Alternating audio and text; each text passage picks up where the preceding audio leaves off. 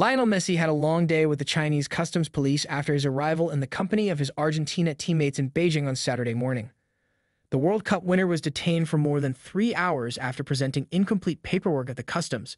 Since he has two passports, an Argentine one and a Spanish one, Messi only traveled with his Spanish passport to China without a visa, while the organizers had arranged for a visa for his Argentina passport. As such, he had to apply upon arrival, which caused a long delay at the airport. His teammates, including Rodri de Paul, Paredes, Lo Celso, and Angel Di Maria, stayed back and waited for their captain until he got the visa processed. From the time of their jet touchdown in Beijing at around 9 a.m., Messi and his mates left the private airport around midday.